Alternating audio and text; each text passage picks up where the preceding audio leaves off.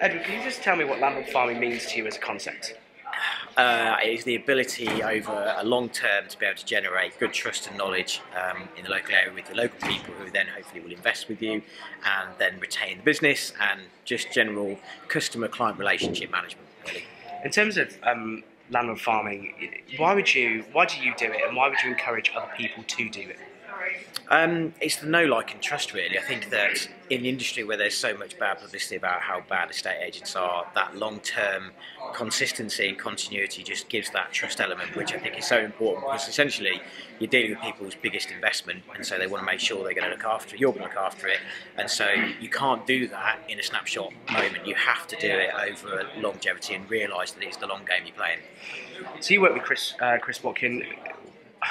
Why do you work with Chris? What is it about Chris that you get, and why would you encourage other people to work with him?